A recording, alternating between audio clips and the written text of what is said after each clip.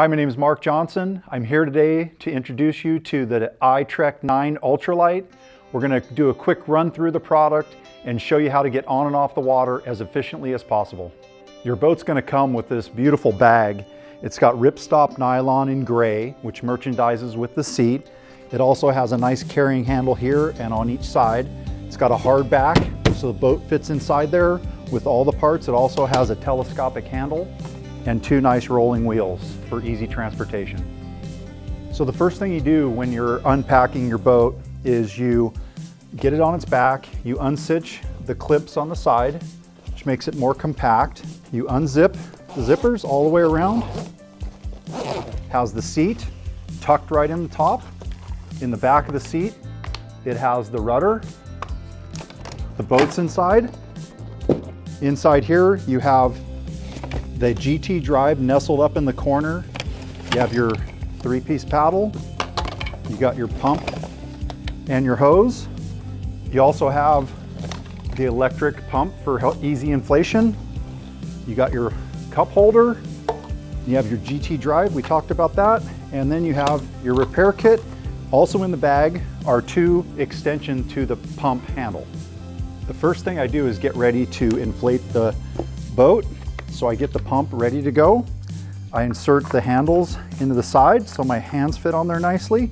Tighten them down, both sides. You also notice on the pump, you have a nice gauge so you can see how high you're inflating the boat. You also have the inflation outtake, and this is for deflating the boat. Also, the pump has two settings: single action when it's to its left and double action. So what that means is single action, it's only pumping on the way down. Double action means it's pumping up and down. You use that method when the boat is not too highly inflated. And then when it gets to a PSI of about 5 to 6, you switch to single so you can get it up to 10 PSI. So we're gonna get ready to inflate our boat. The pump that you'll receive comes in a box. And inside the box, there are two adapters that go to the intake and the outtake. So pull the pump out. One adapter goes on this end. That's the inflation side. Then this other adapter goes on here. Adapter on top of that, that's for the deflation side. We're just going to plug it into a 12-volt outlet in your car, and then we'll connect it to the boat. The boat will come strapped, really compact. So we take the strap off, and then we start unfolding the boat. Unfold all the way to the front, the two sides. Okay, so with the valve on the boat, to have the inflation with your electric pump, you push the valve down and go quarter turn to the right. That opens up the valve. To close the valve, you go to your left and it pops up. That holds the air inside the boat. So right now I'm gonna go ahead and inflate the boat with the electric pump, turn it on, and let it do its thing.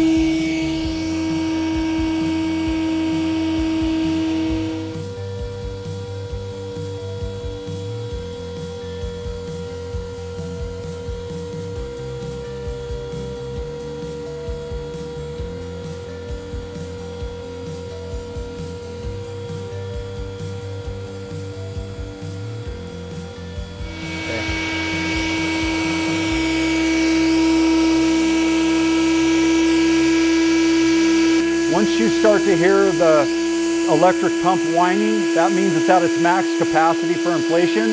So you're quickly going to turn the pump off, you're going to remove it, and as soon as you remove it, you need to close the valve. So you're going to turn to your left and pop up. So 1, 2, 3, boom, popped up. That's as much as it's going to do with the electric. And then we'll switch to our manual pump. So we connect the hose to the outtake, and we connect the hose to the boat in the valve. We make sure we're on double action, which is on this side, because double action is a lot of air when there's not a lot of pressure in the boat.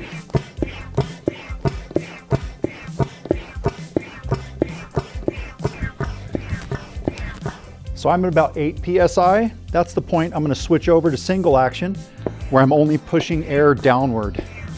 So ideally, I'm gonna get it to 10 PSI. And I'm watching the gauge the whole time so I can judge how much air is in there so I don't overinflate the boat.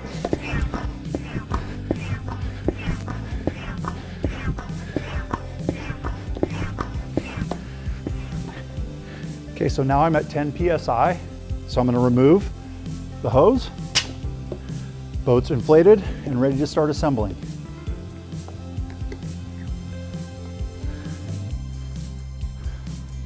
That whole process took 4 minutes. Now I'm gonna show you what comes with the iTrek Ultralight. Of course, you have the boat hull, you have the rudder, repair kit, seat, cup holder, you got the drive. The drive is going to come disassembled. I'm going to show you in a moment how to assemble the drive. It's very simple. You have your 3-piece sup paddle, you got your electric pump, you have your Super F manual pump, and then you also have your owner's manual. Inside your owner's manual will come with an Allen wrench. That's to tighten down your cranks. So here's your drive unassembled. Just a couple of things while I have it right here is you got the kick-up fins, which is key for when if you happen to hit a rock in shallow waters, you're not going to bend your mast. Super innovative. As soon as you start kicking, the fin engages going forward again. Another thing to note, the front of the drive always has the pulley forward. So now we're going to install the cranks. The first thing to do is remove the bolt, and you get the crank. Pedal faces out, facing forward. This is the right-hand side. Get it to fit in the slot, then push the button down and slide it into place. Then you align the hole. The bolt goes through like that. You got your Allen wrench to finish the assembly. Crank goes down. And you want to make sure you don't crank this down too much. It just needs to be snug. If you go too much, it's not going to have easy motion for easy adjustment.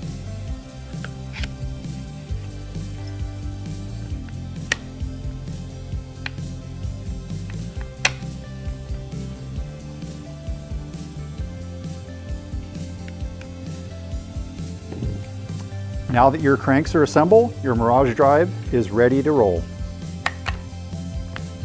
Next, I'm going to show you how the seat goes on the boat. The first thing we do is grab the strap, put the seat up, and clip the clip into this nylon buckle. Clip it shut. That side's done. Do the same to the other side. This keeps your seat from falling backwards. So then that's set. Then you kick the front legs forward, put it in place. Move those out of the way so you're clear space, and your seat goes right inside and just clips really solidly inside the seat holder. Put the bungee around the back side, and the last thing we do to the seat is we have a clip here that adjusts to the D-ring forward. So we clip that in place, loosen up the strap a little bit, clip it in place, and then we tighten it down. And your seat is securely fastened to the boat. So much so, you can pick the whole boat up with the seat. Next, I'm going to show you how to put the rudder onto the boat. The first thing I do is I attach the rudder onto the rudder gudgeon. There's this little slot right here. It fits right down in this slot, and you have a pin. What you want to do is push it down until you hear the pin engage. Pull, boom, it's engaged, it's attached. The next thing I'm going to do is attach the handle. I like steering with my left hand. You can also clip it to the right side of the seat. What we do is we slide it from the back forward, boom, engage. You feel the pin engaged in the handle. It's not going anywhere. We can put the cup holder on the other side. I just push that button down, boom, clicks into place. Neat feature in the seat is we've included an extra rudder pin. Just in case the rudder pin in the back broke, you would have an extra on board, so you could do a quick, easy fix. It's a manual thing that you could do by hand in a minute. To talk about the seat a little bit, it's got this nano mesh fabric that drains really easily, It keeps you nice and dry. It's got the same ripstop nylon that we have on our bag. It's just a really comfortable ergonomic chair. Next, you're gonna do your up, down for your rudder.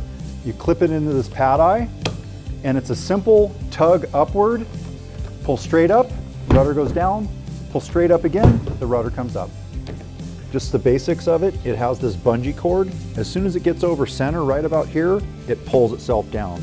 Same way deploying the rudder. It gets to a certain point over center and boom, it pulls it back in. So it's a real basic motion to get it to go up and down. I'm gonna get in the boat right now and I'm gonna show you the motion. I recommend that you have the rudder straight in the straight position. It's more difficult to get the rudder to go up and down if it's turned all the way on its side. It kind of fights itself. So rudder straight, grab a hold of the plastic, and it's a simple straight pull up and let go. Pull up, let go. Straight up pull. It's not to the side, it's not this way, it's straight up. The next thing I'm going to do is assemble the 3-piece SUP paddle. The first thing I do is attach the bottom to the paddle, push the button, clicks into place. Then I have the top part, fits in, put the handle out. So here you have your height measurements. You find your height, you adjust the paddle to your height, you clamp shut the clamp that keeps it in place.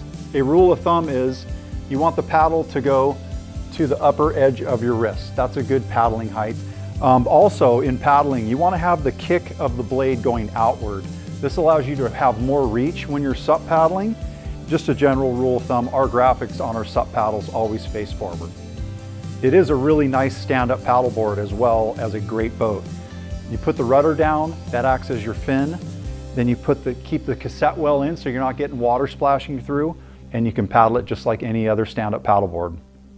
Next, I'm going to show you how to install the GT MirageDrive with kick-up fins. First thing you do is remove the cassette, then pulley facing forward. You want to push it down until you hear the click. The click actually locks the drive in place like so. So these tabs want to face forward towards the front of the boat. When you want to remove it, push the tab backwards, pull up, and your MirageDrive is out of your boat. Once your MirageDrive is properly installed, you can go ahead and adjust for your length. You want your legs to be a little bit bent at its full length. You want to have a little slight bend to your knee. You don't want to have it stretched out all the way. You put together this high-performance steering rudder and the MirageDrive, you have a boat that performs like none other. A couple features of the boat that's sitting here, you got a handle in the tail. We have a nice bungee in the back where you could hold a cooler or your gear for when you're out on the water, but it's also a great place for an H-crate. You can clip the H-crate right down to these D-rings. You can put a rod holder on it to go fishing. It's a very convenient place to stash your gear. One of the neat features about this chair is that when you remove it from the boat, it acts as a great beach chair, really comfortable. Next, you're going to notice this real comfortable EVA pad that's underneath the chair and also in the standing area where you can stand up on the boat. The boat is super stable at 37 wide and 6 inches thick. The performance is unparalleled. It's fast, it's nimble. The boat is made out of a single chamber drop stitch material that is on a diagonal. There's 18 threads per square inch. That's how we can inflate it to 10 PSI without worry. Next, we go up front. You got a nice handle up front for easy carrying. This boat is really good looking boat. It's got pop color in the tail. It's got this cool gray up front. It just really is a great boat. One of the concepts behind making an iTrek 9 Ultralight was we wanted to make this lightweight, compact boat where we can take the MirageDrive where it's never been before. We've had this thing in the high Sierras at 10,000 foot lakes up there fishing where you normally can't even get a boat. It's just unbelievable to get it that high up in the altitude, up in these lakes that really have not really seen boats. So people see you on the trail and you're out on the water, they're kind of like dumbfounded because it's not a normal sight to see a lightweight, ultralight MirageDrive product in a glacial lake in the Sierras. I hope this video has been helpful for getting you on the water as fast and efficiently as possible. Also, if you have further questions, you can go to Hobie.com. We have product support pages there that you could look at to get further detailed information. You also have a whole lot of information inside your owner's packet. Now I'm going to show you how to deflate the boat and put all the components back into the bag. The first thing we start with is deflation. You go back to the tail of the boat, take the top off, twist to your right. You let the air escape on its own until it stops coming out. The next thing I do is after the air is escaped under its own power, I'm going to attach the electric pump on the deflation side. Turn it on, let it do its thing.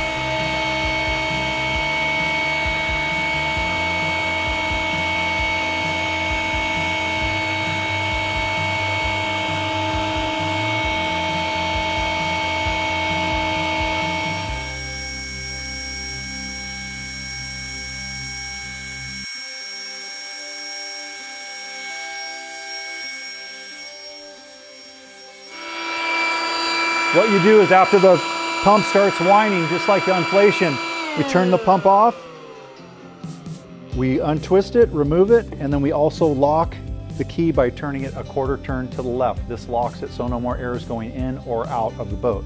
So now that you have all the air sucked out of it, it makes it a lot easier to fold. So the first thing we do is we fold a nice fold over the top of the well, straighten out any creases we have there, and you go all the way to the tail with it. And we do the same thing on this side, go over. The better we do the folding and the prep, the easier it's gonna be to get everything back in the bag. So I start at the tail, I make a fold, it's about a foot, a little over a foot, keeping it nice and tight. All the arm, don't let any of the corners pop out. Go up over it, keep this all tucked in tight.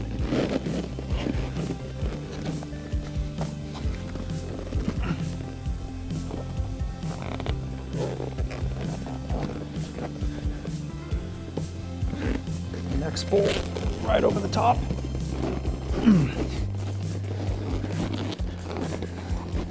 Next thing I do is I grab the strap.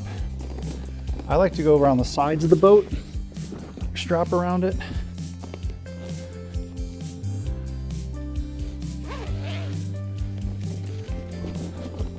So I'm going to tighten this thing down nice and tight, and there's your boat folded up, ready to go in the bag. We want to put some of the other components in the bag first. The first, we want to think about the MirageDrive. What I do with the MirageDrive is I kick the fins down, I put the main part of the drive up here in the corner, and I put the pedals all the way back in the corner. That way, when I fit the boat in there, I'll have some extra space. The next thing I do is I break down the three-piece paddle. Take the top off, take the blade off the shaft. What I like to do is upside down, put this blade in there, get it as close to the bottom as you possibly can, along with the other shafts, kind of all sit next to each other. And then next, we're gonna take off our handle parts. And with the handle parts, it's kind of a good idea, so they're not just floating around in the bag. You can put them in the back of the seat. Nice place to keep them. Take the hose off. So I like to break down your feet and have this pump sit right up here, nice and flat, just like that. Next thing we're gonna do is we're gonna coil up the rudder. We're gonna coil it up and we're gonna put it back in the seat. It's a nice spot for it. Keeps it all nice and neat and flat. Key to putting your boat away is keeping it flat. So then now we're gonna prepare the seat to be put back in the bag. We take clips off each side. Take the clips off each side. And then how you want the boat, you want to lay this part flat and then the feet kick in. So I'll set that aside. I'm gonna grab my electric pump, coil up the cord so it's not flopping around. So I'm getting ready to put the boat inside. So the boat's gonna sit right.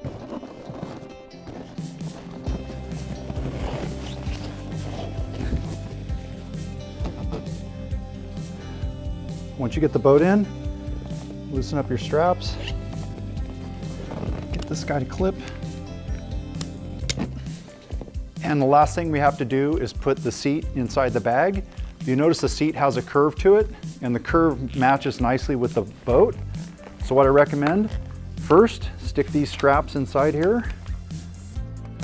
The handles go towards the bottom of the bag. That's your handle mount for your steering. Everything's inside, and I'm gonna tuck this last part in here, get it nice and snug, get it all ready to start zipping. And I put the hose, there's a nice little space underneath here for the hose. And I pull the flap back over, and I zip down to the center, zip down to the center. Last thing I like to do is get a little snug, tighten these guys down, all 4 sides, and you're good to go. All packed up and ready to go at 50 pounds.